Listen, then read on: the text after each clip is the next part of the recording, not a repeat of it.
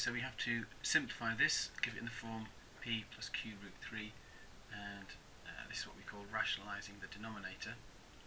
The trick here is we want to change the way this fraction looks, but without changing its value, and we can do that by multiplying it by 1. And in this case, the one that we want to multiply by is root 3 plus 1 over root 3 plus 1.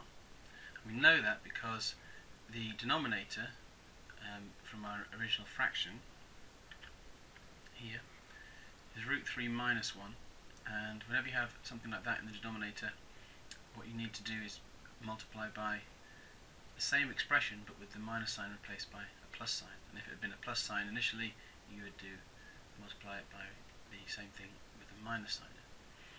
And the reason is because difference of two squares means that the surds will disappear.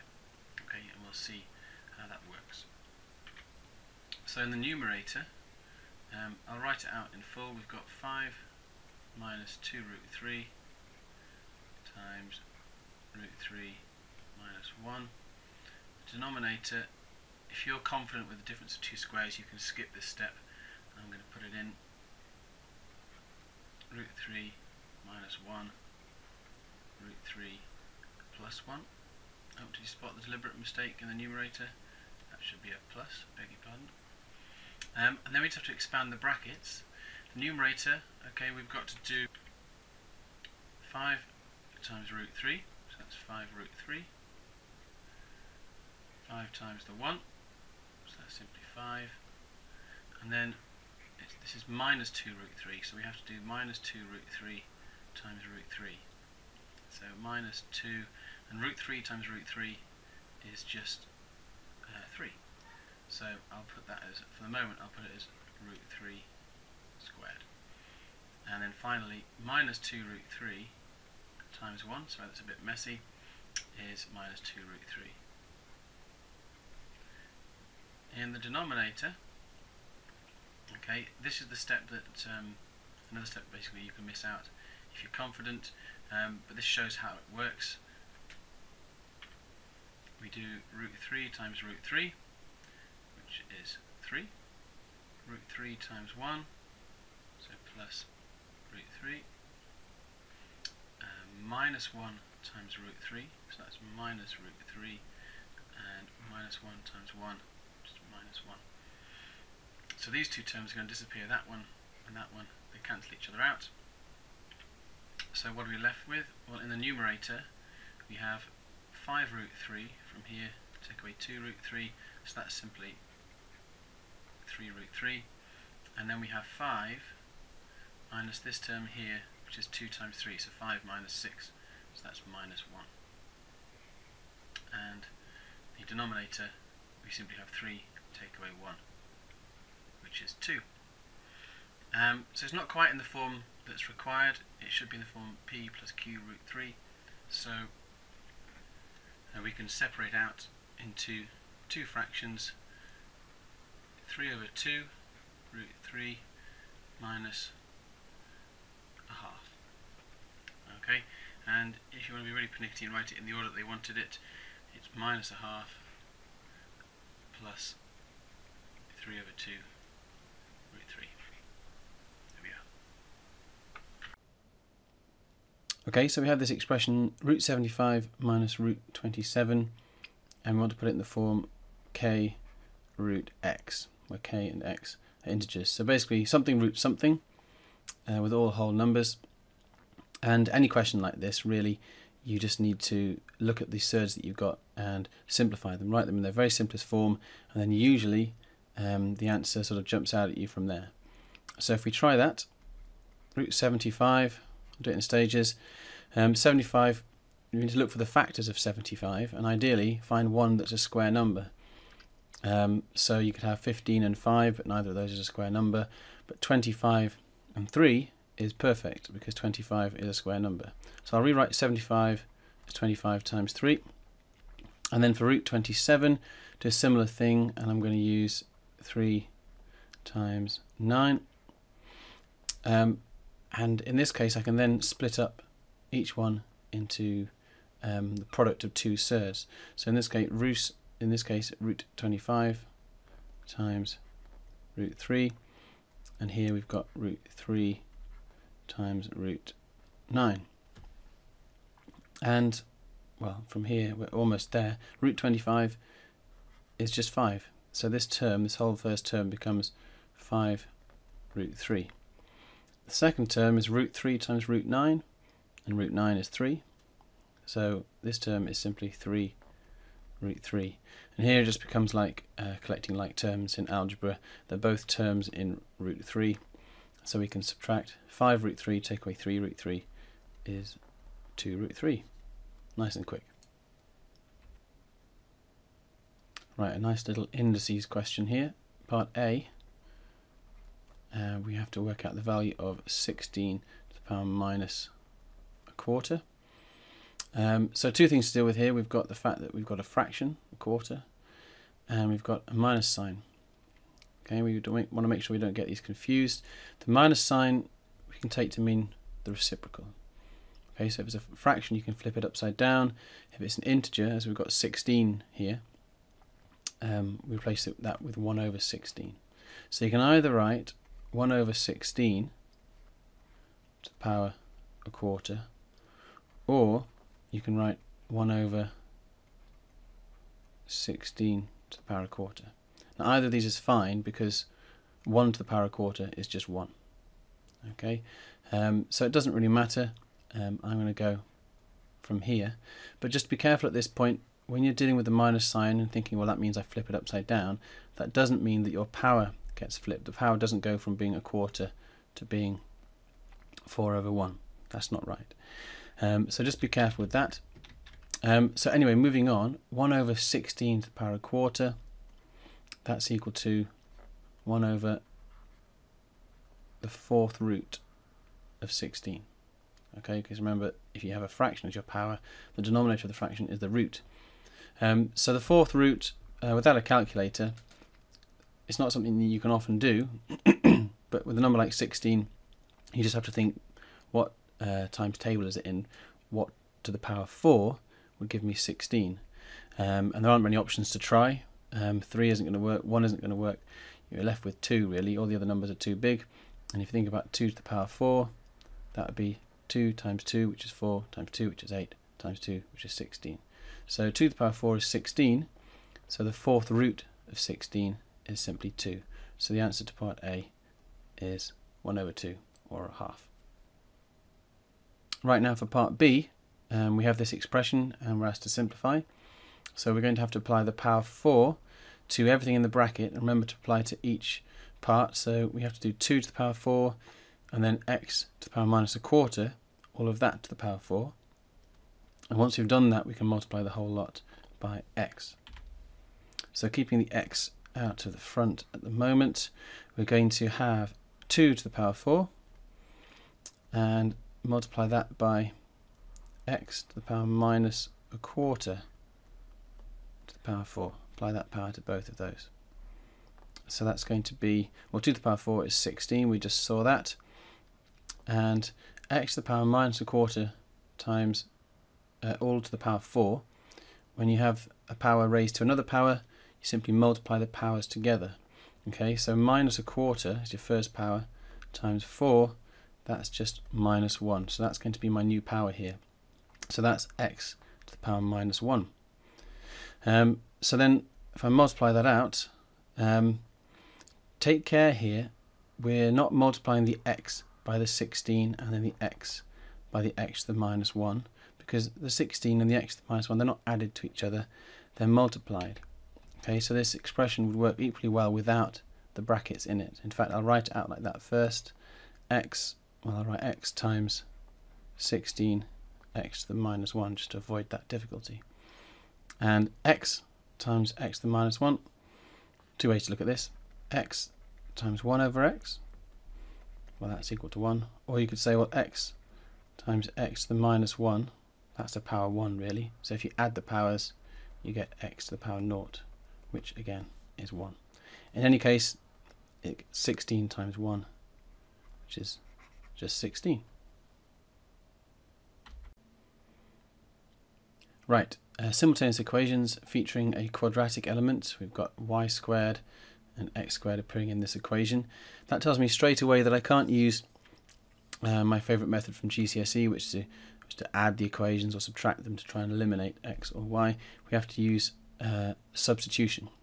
Okay, so if you just number these equations 1 and 2, we need to think, what can we use to substitute one into the other, and usually substitute into your quadratic equation. So the easiest thing is to rearrange equation 1 by adding 3x and subtracting 2 from both sides to get y equals 3x minus 2. As soon as we have y equals, it means we can then substitute into the other equation. That means wherever I see y in here, I'm going to replace that with 3x minus 2. So instead of having y squared, I have 3x minus 2 squared. Don't forget the brackets or it'll go completely wrong. And then we simply write out the rest. Minus x minus 6x squared equals 0. I have to expand these brackets. So I like to just always remember the 4 terms that we've got. So we'll have 3x times 3x. That's 9x squared. We'll have minus 2 times 3x. So that's minus 6x.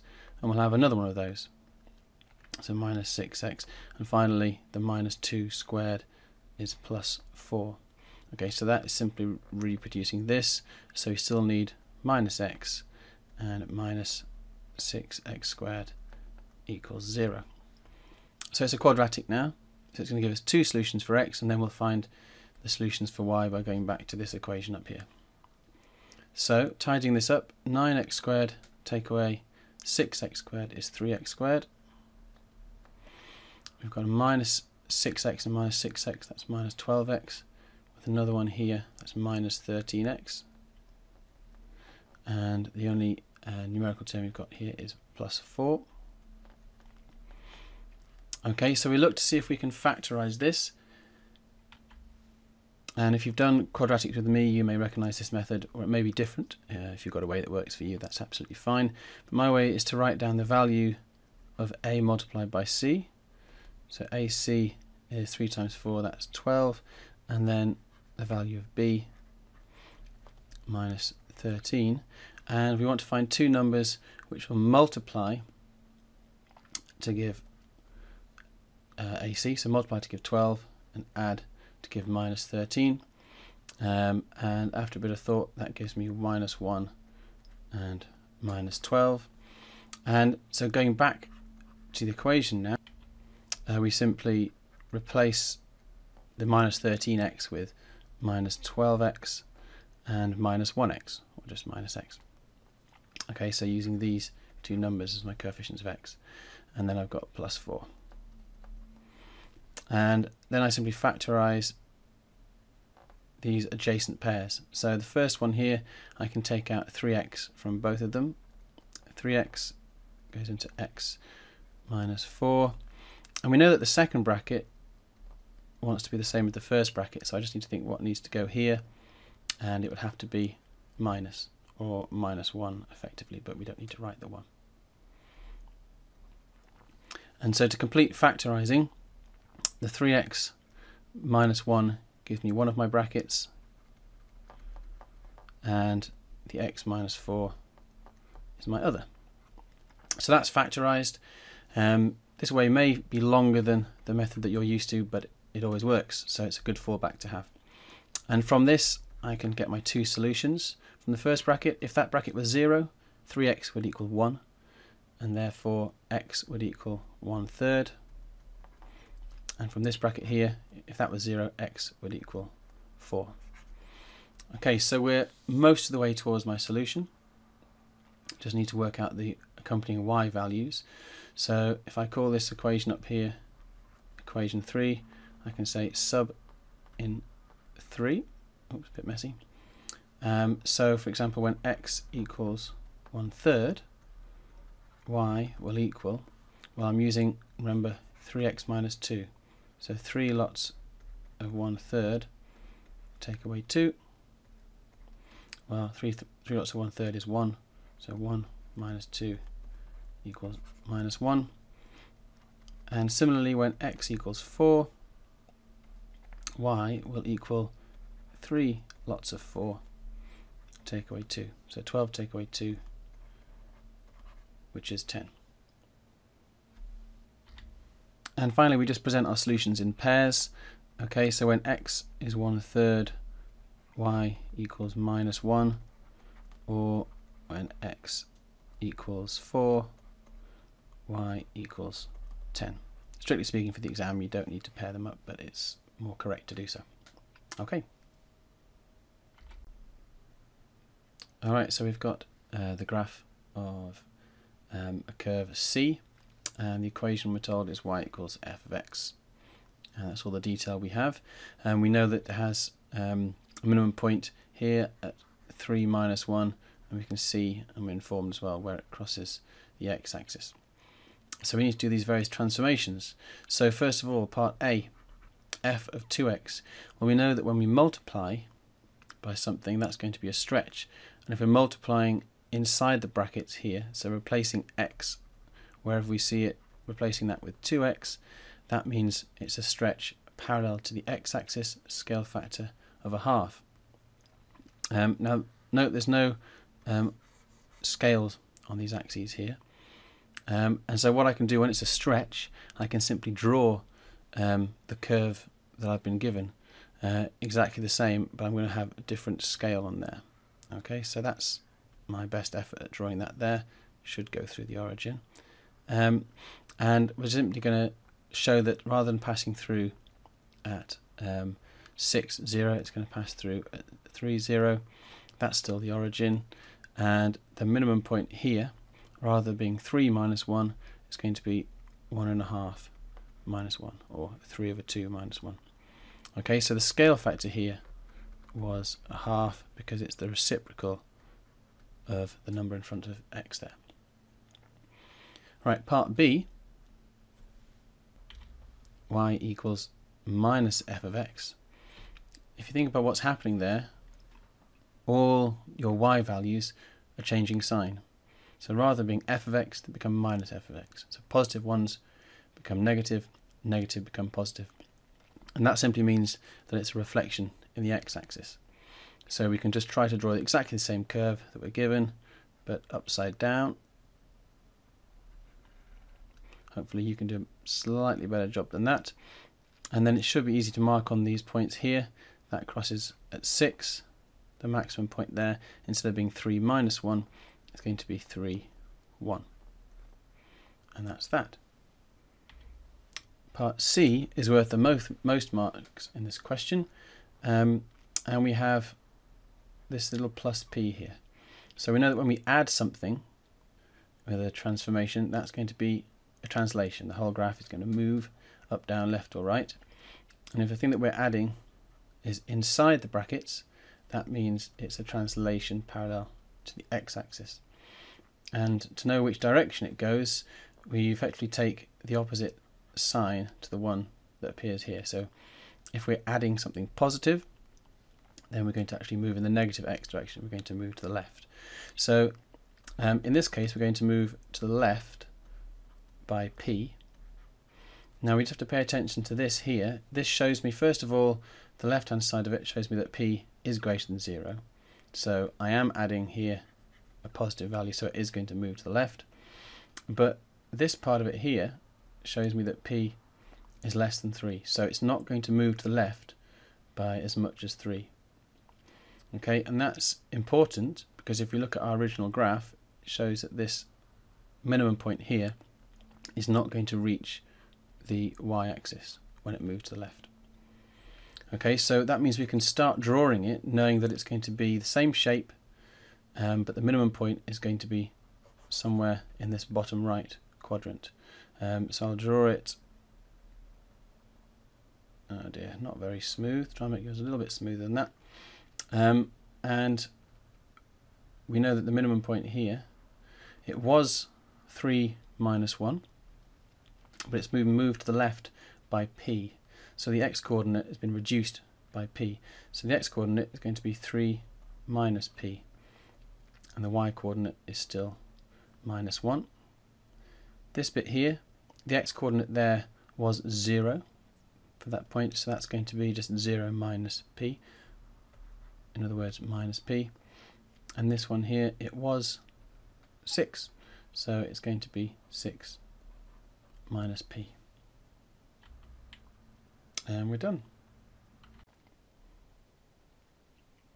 Right, so we're presented with a quadratic equation here, where some of the coefficients include this constant k. So the coefficient of x is k minus 3, and the final coefficient is 3 minus 2k. So in the normal kind of language of quadratics, your a is 1, your b is k minus 3, and your c is 3 minus 2k. And whenever you're asked to show an inequality, a bit like this one, and you're given a quadratic, then it's going to be something to do with the discriminant. And the final clue here is that we're told that there are two distinct real roots. Okay, that means that when you use the formula to solve the quadratic, it must actually give you two different answers. So the plus minus part of the formula must work. Therefore, b squared minus 4ac, the discriminant has to be positive so that you can square root it. So we're using b squared minus 4ac is greater than 0. So in this case, b is k minus 3. So k minus 3 squared minus 4 times a, which is 1, times c, which is 3 minus 2k. So all of that must be greater than 0. And the right hand side already looks like what we want. We want greater than 0. So we just need to change the left hand side, see if we can rearrange that to make it look like what we're asked to prove. So we have to expand our brackets first. K minus 3 squared, we're going to have k squared, two lots of minus 3k, so that's minus 6k, and minus 3 squared, which is plus 9, and then minus, well, it's 4 times 3, so that's minus, that's 12, and 4 times the minus 2k is minus 8k. You have to take extra care with minus signs here.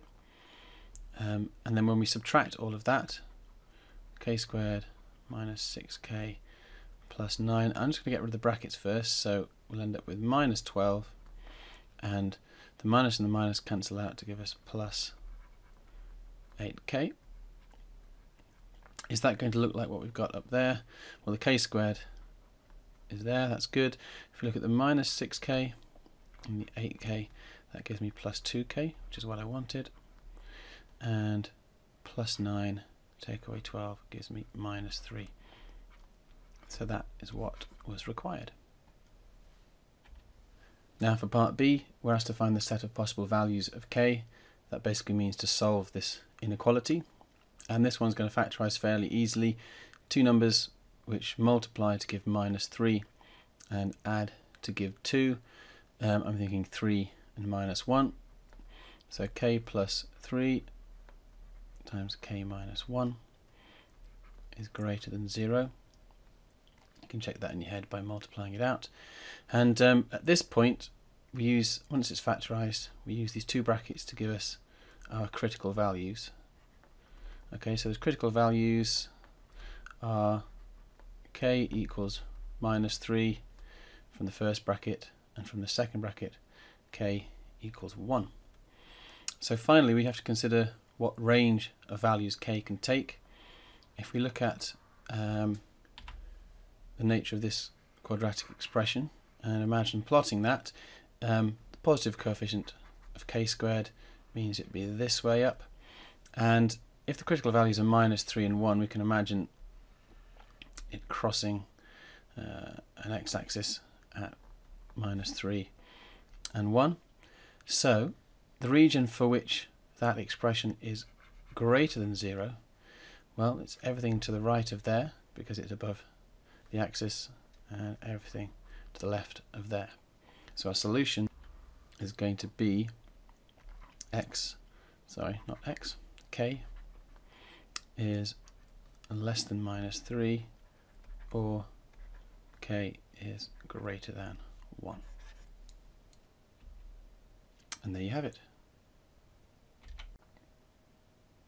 Okay, here we go. Part A, we need to find the equation of a line, and it's the line joining these 2 points for which we're given the coordinates.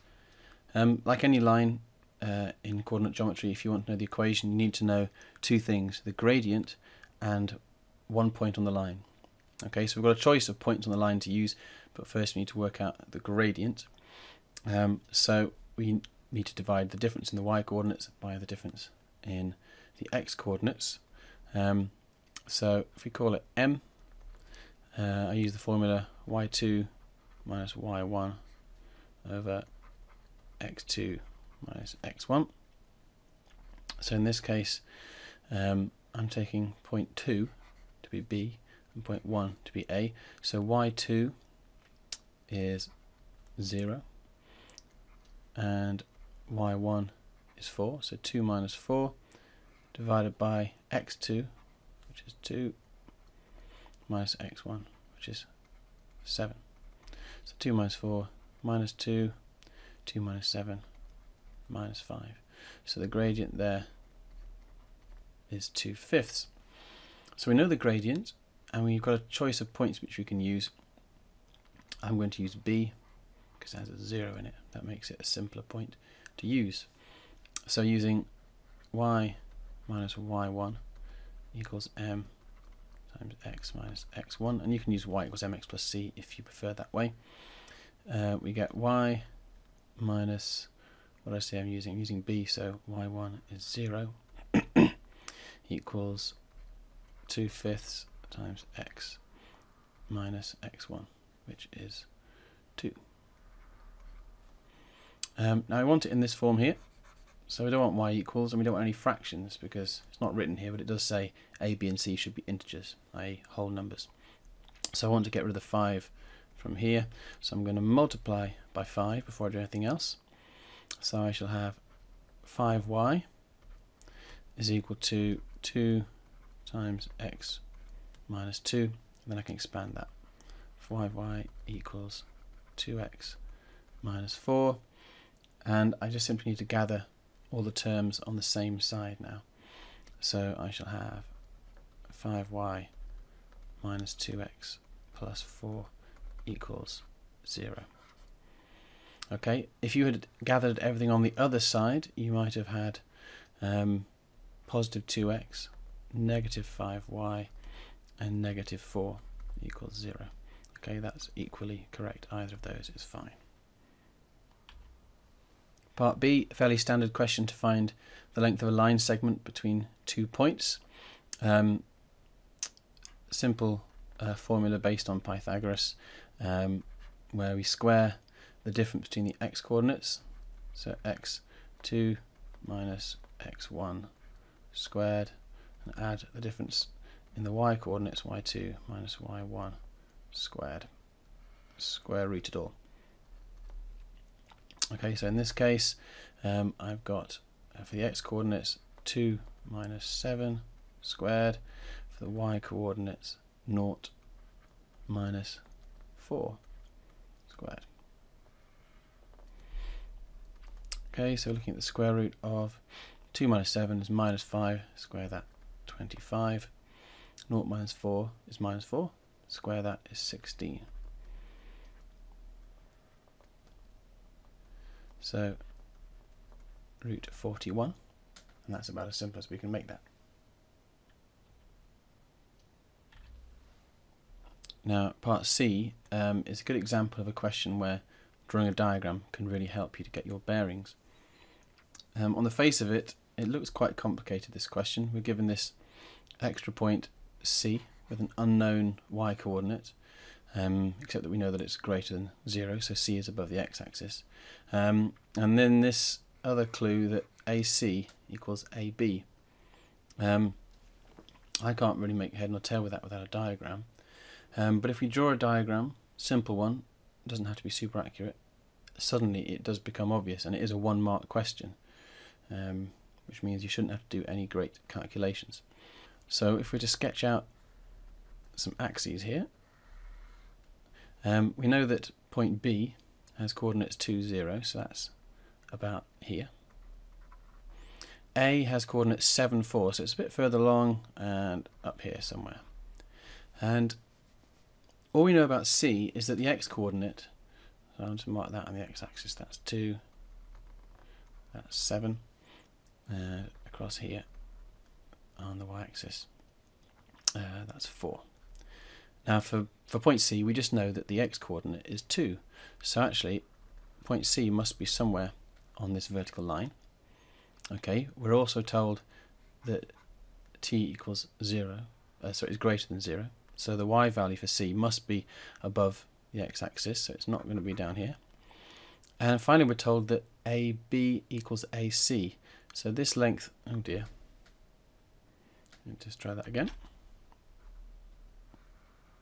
Okay, you have to pretend that's straight. That length there must be the same as the length from A to C. So C, oh dear, really pretend that these are straight lines. They're equal lengths. Okay, so C must be up here. Okay, so those are congruent triangles because they share this side here, and these two are the same length, both right angled triangles. So these lengths here must be the same. Okay, so this bit here is 4, so this bit here must be 4 as well, so that must be 8, and that is the value of t. Helps to have a diagram. And that same diagram makes part D rather trivial as well. If I redraw the triangle part, forgive the inaccuracies here, but this is A, C and B, and I know that this length here is the difference between the x-coordinates of A and B, so it's from here across to here, so that's of a length of 5, and I've already established that that's a right angle there, and we've seen that if this is at 0 and this one is at 8, so this length here is 8. So just turn your head 90 degrees to the right and you'll see that 8 is the base and 5 is the height.